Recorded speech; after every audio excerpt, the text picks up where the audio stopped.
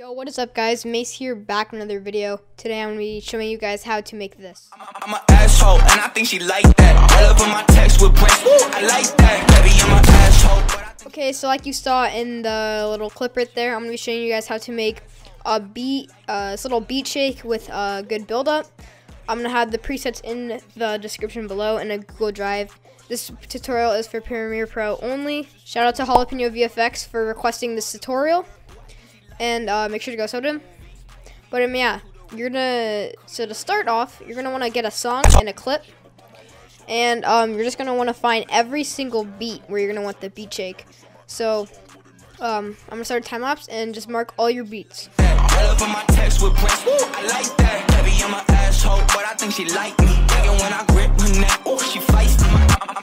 Okay, so once you're done marking all your beats, you're gonna want to sync it with the song. You want to sync your clip with the song.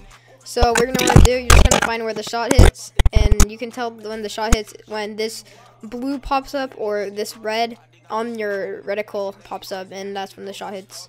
Or you can also do when the numbers pop up. I just like to do when the blue shows. So you're gonna press M to place a marker, and you're just gonna want to line it up with the beat that you want.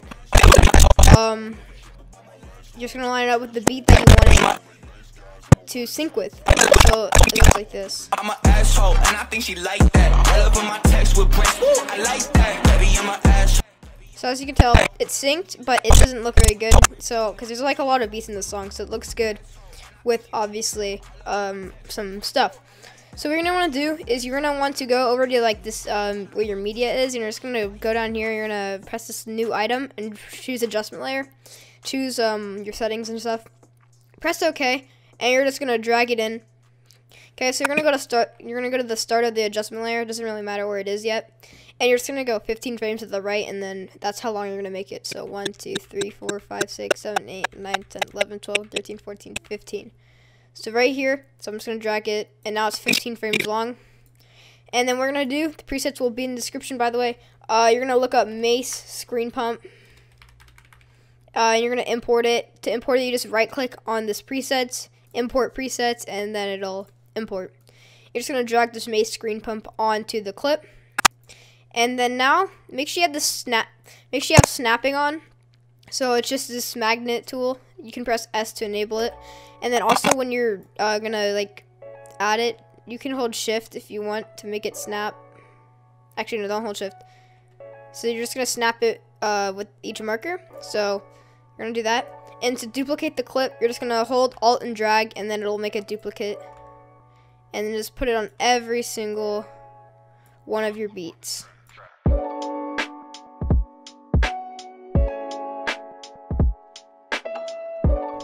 Okay, so I'm done. And for the purpose of this video, I'm going to put the beat shake also on the kill for like a little impact. But after you add the beat shake, it should look like this. I'm an asshole and I think she like that. I love when my text with Brent. I like that. Baby, I'm an asshole. Okay, but what you want to do,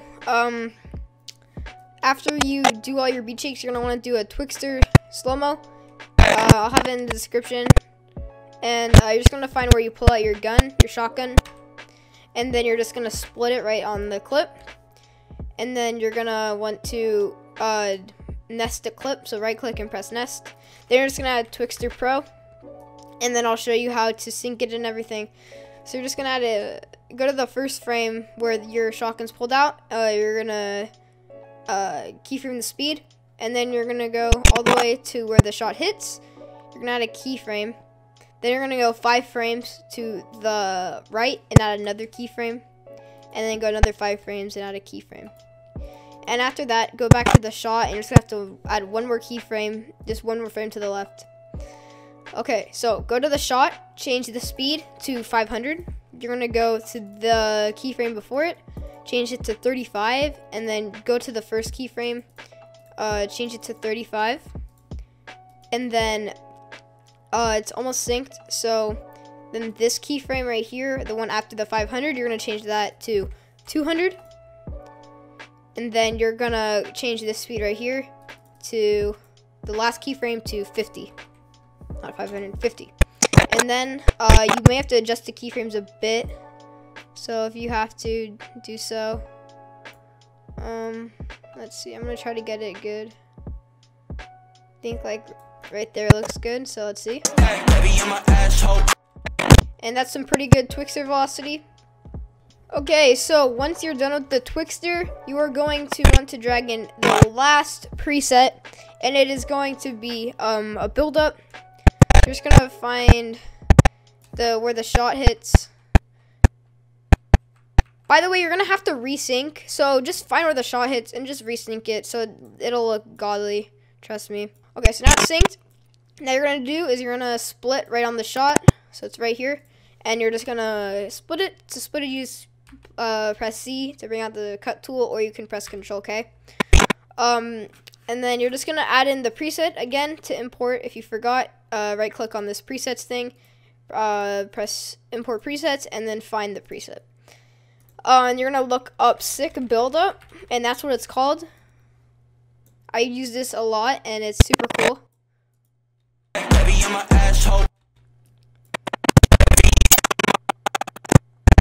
Then you can also, if you want, you can remove this uni glow. It is a bit bright if you don't want it that bright. You can also change the threshold and stuff if you don't want it so bright. So I'm going to change this to like 80 threshold instead of 50, and then it's not so bright, and it looks like this. Yeah. And now the last thing we need is impact. So just look up absolutely insane impact. You're gonna have to import that again, by the way. And it's a super good impact. It's not, you're not gonna see that. You can change the color of the tritone. I'm gonna change the tritone to purple. You also don't need the tritone. I'm just gonna change the mix with source to like 0.4 instead because it's super bright. And then I'm just gonna drag this keyframe so it lasts to the end. But basically, this is what you should have once you're done. I'm an asshole, and I think she like that. I love my text with breath. I like that. Baby, I'm an asshole. It needs to render. But it's super good impact, super good build up. And then for sound effects, I'll have sound effect linked in the description. It's gonna be called Shotgun SFX. And you're just gonna drag that in, and you're gonna try to sync it. Just try to sync it up a little bit. This is what it should sound like. But yeah, that's pretty much it. Hope you guys enjoyed. If you need any help, DM me on Discord, or just put it down in the comments below if you need any help. But yeah, hope you guys enjoyed. See you in the next one. Peace. Trippin', we gon' get the bag. Chanel on my back, she like living fast. She wanna fall with me cause we getting cash. I hit that bitch raw, did that and I passed. I did not learn shit in that motherfucking class.